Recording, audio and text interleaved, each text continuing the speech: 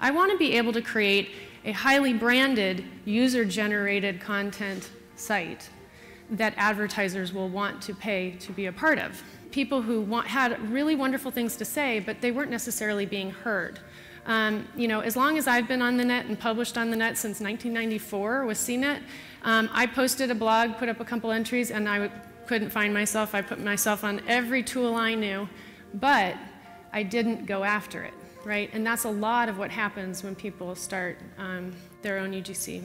So what most advertisers are doing now is that they're looking to the publishers, and a few key publishers they'll go to that they can do custom opportunities. They identify them because they say, hey, I like your audience. So instead of saying, hey, I like your audience, but I'd like to take them away from you, now they're saying, hey, I like your audience, and I like what your audience is doing on your site. How can I become involved with them?